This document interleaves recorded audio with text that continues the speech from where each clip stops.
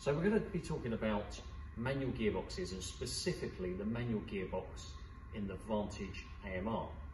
But where we're going to start this story is a fair bit further back. Now this is a beautiful 1930 Aston Martin LM4 that's currently on sale at HWM. It's a car that was raced by Bert Bertelli himself. Now the interesting thing about a gearbox of this era is this is where the phrase heel and toe comes from. As we'll see in a moment, we'll look at the pedal arrangement, but this car has a central throttle, and therefore when you're braking, it's actually your heel that blips the throttle as you rev match down the gearbox. So inside the LM4 is such a special place to be, and there's wonderful details all across it, but in particular what dominates is this stunning Jaeger rev counter. It's just a lovely piece to keep your eye on. And we've got this exposed gearbox gate, and it's so delicate as you slot it through the box.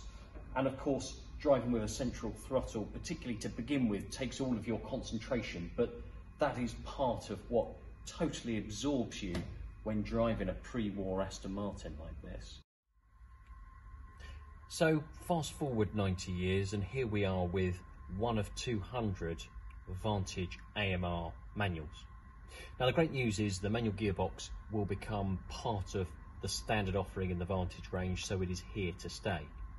And this is a great gearbox, so it's a 7-speed manual but with a dogleg configuration. So that means that first gear is across and back towards me, reverse is up and away, but then once you come out of first gear, you've then got a standard conventional 6-shift pattern for the remaining 6 gears.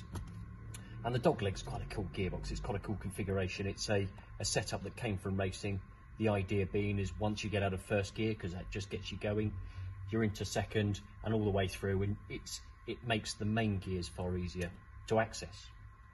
Now, the other great thing about this gearbox is it has a system called AM shift. Now, AM shift can be switched on or off, but when it's on, it does a couple of things. First of all, as I'm driving up through the gearbox, if I'm driving in anger, I can keep the throttle pinned and change gear with the clutch, and it will cut the throttle automatically. So in effect, you've got a full bore up change. It's just remarkable, and it's super smooth.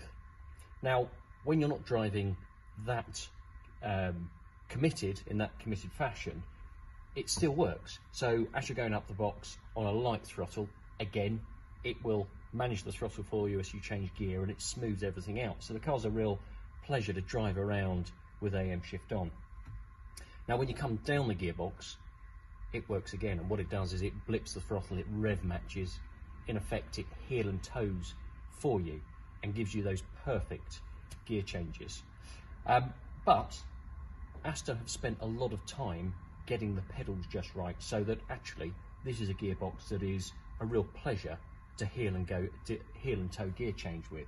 So if I press that button once, then I'm on my own, and the spacing of the pedals here make it very easy to be braking and just blipping the throttle as I change down. And Aston have even gone as far as changing the brake pressure so that it makes it easier for you to balance the braking and the throttle on your way down the box. So this car is just set up for that full driver involvement.